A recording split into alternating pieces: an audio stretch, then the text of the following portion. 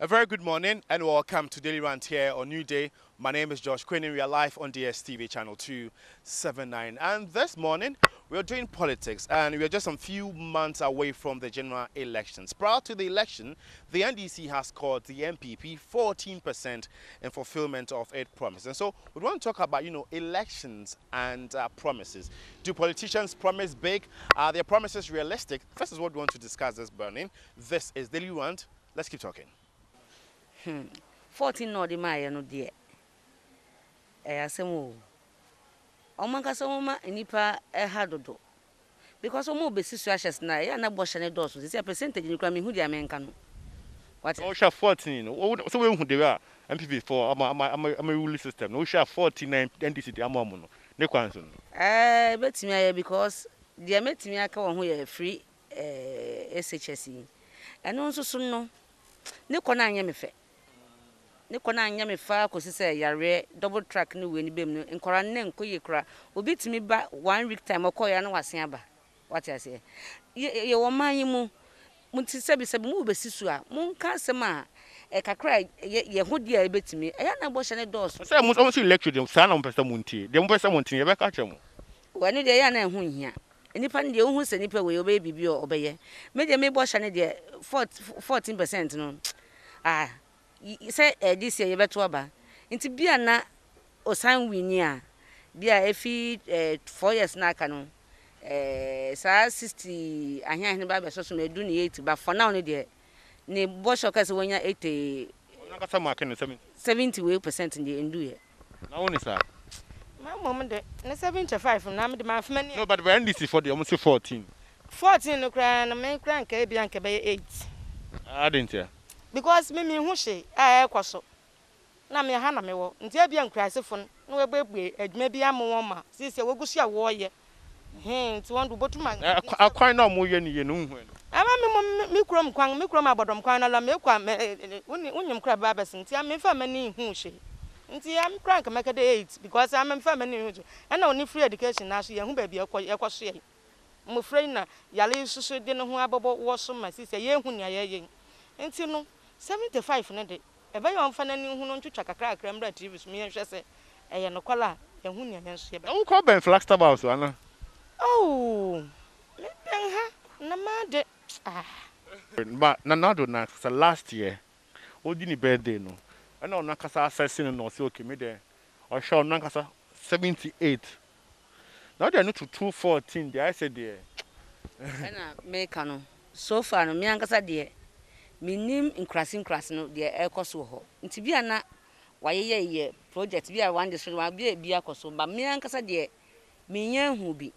nti okase ya ono so ni bia waye ntia na so entina at least hu bi minim say coronavirus na asemi be wa ma we mu your friends tax waivers your friends say nurses no and I see water bill ni we twitwa reliefs aba and at least so un kai old one ka electricity when they want to so kra de anka waye mistake sabi ye we adwuma bi wo ho a ye yi se blefie betena fie a ye ntua oka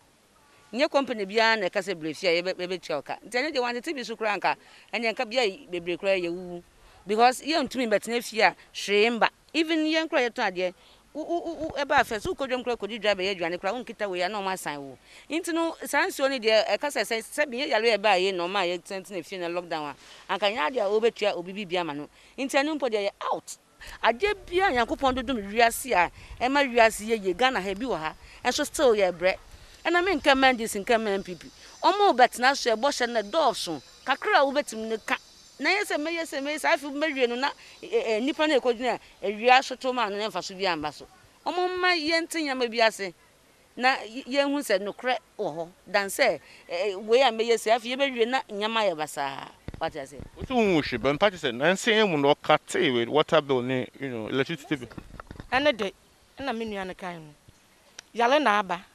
na wose ye ntena fi me ye nko ba bia nti e wodo ama yen nsu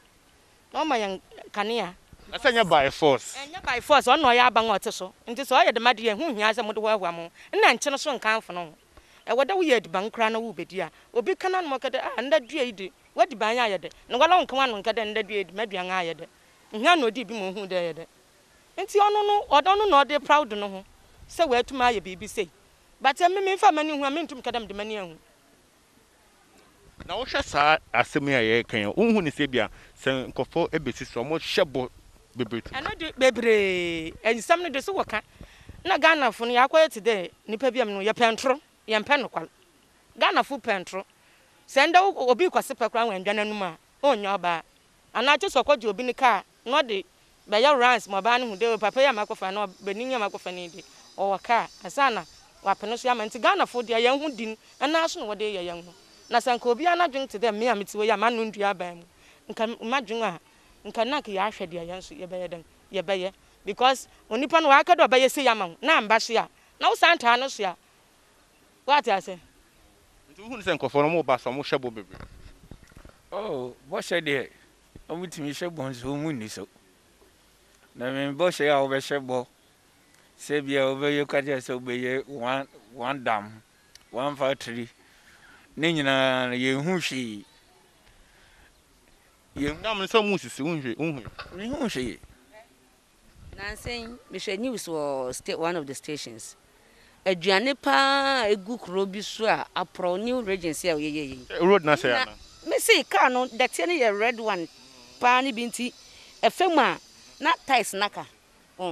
sabo se we na Ghana baby a yadwin kani kwan se by this time aduane ka ekurase a ense kuani betimi waste ni time aye aduane abrɛ wɔ afoma kakra na ɔde ba beton no ekwan nti na asɛe na bidio ye ina nti de bia na ɔda so te hiamu nka by this time ye ndu time I say baby a ye dui nkani kwan se nyama we nyina sisi nti dia wo say obi so ho na ɔyɛ kwan meti ye se kwan ye ndi nda den na ɛkyɛ se ye ndi kwan nda ye di kwan da pa wo fie akwa ha na se 30 minutes na se do ko 2 hours a ukoye bibia waste your time nti no baby a wiase edu no nya ye ho de nie nti mo ba kakra no mbetimi no mo bo hye ne doso do omo hayen Ghana obi apese otoka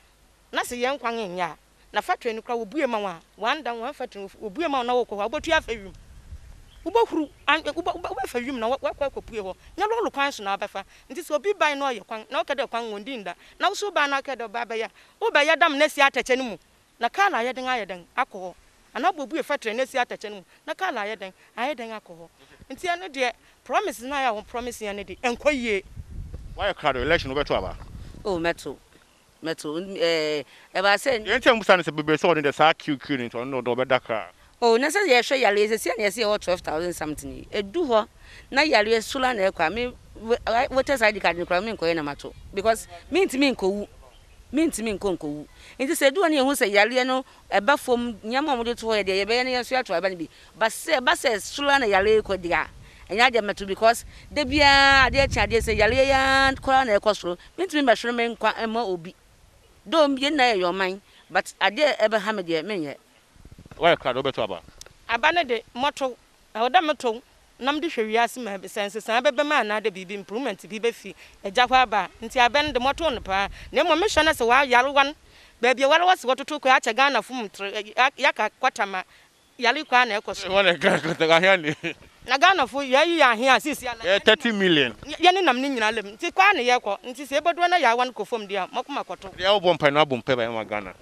oh o man Ghana de mitim nti me bompa ma o man Ghana pa ba ya mpanifunu won bu ya yankakra